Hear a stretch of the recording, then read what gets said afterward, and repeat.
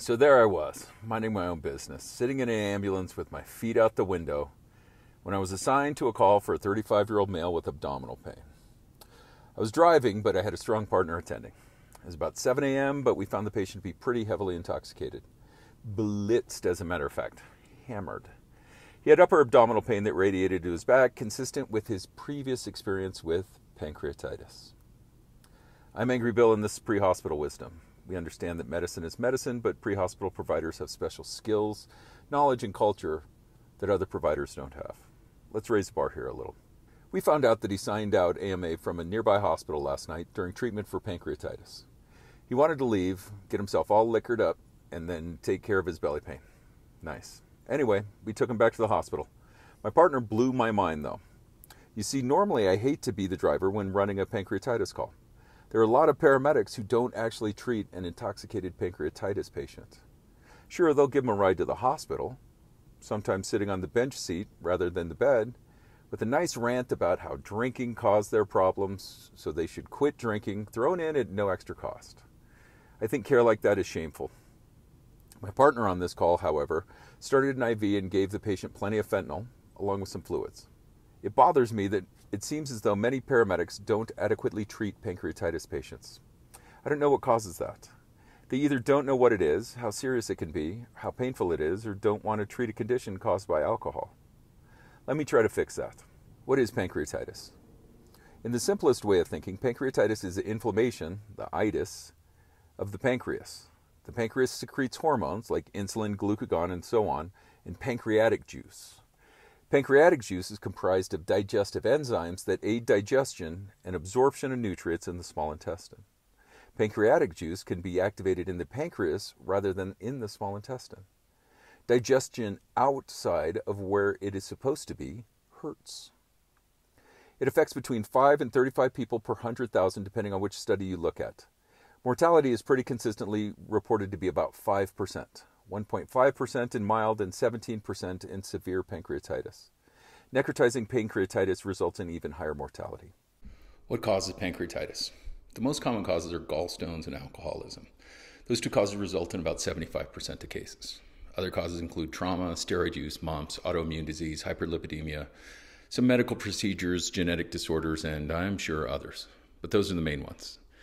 The etiology of pancreatitis is not well understood, but this is one of the easiest ways to think of what's going on. A gallstone can travel down the common bile duct and block the outflow of the pancreatic duct. So pancreatic juice can't flow into the duodenum. A fatty alcoholic liver can screw up the outflow as well by pinching off the smaller pancreatic ductules. Thus, the juice, especially the trypsin, starts to do the work in the pancreas itself. What we're talking about is autodigestion. That's as horrible and painful as it sounds. Now, I understand that this is overly simplified and there are other causes of pancreatitis, but this is a quick YouTube video, not a GI textbook entry, and it's a decent model to understand what's going on.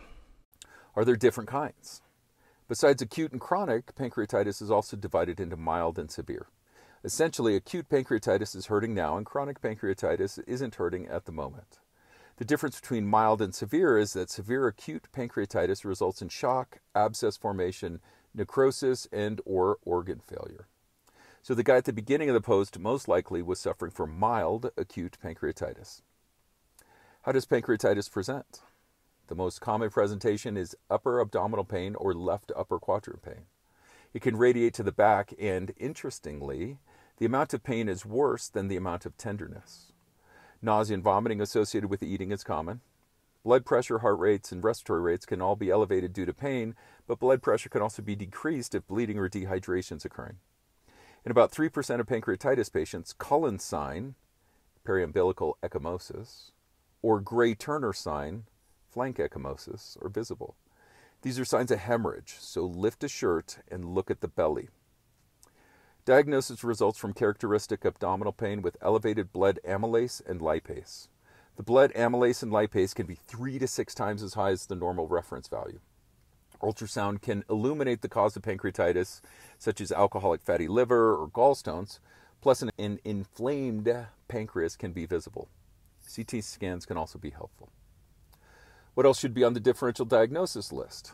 Consider other causes of epigastric abdominal pain, peptic ulcer disease, gallstones, acute cholecystitis, perforated viscus, occult trauma always, intestinal obstruction, mesenteric ischemia, hepatitis.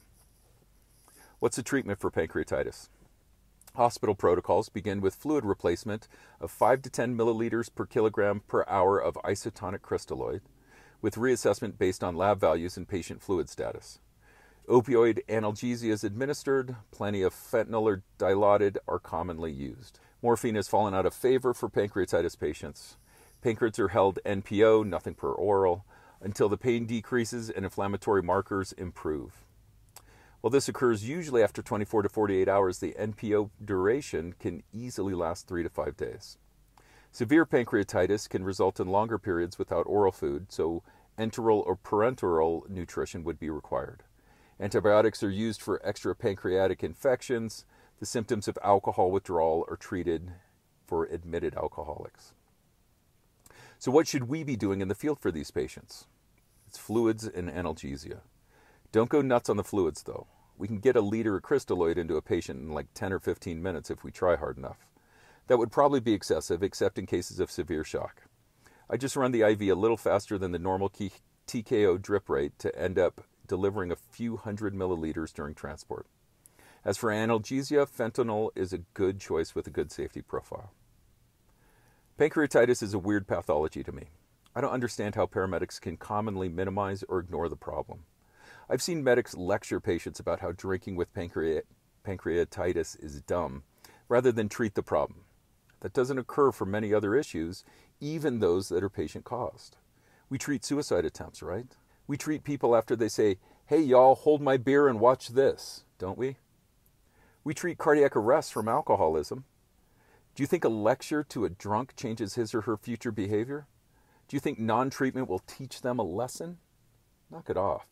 Please start treating your pancreatitis patients appropriately if you aren't already, even when they are self-intentionally drunk. Let me know what you think.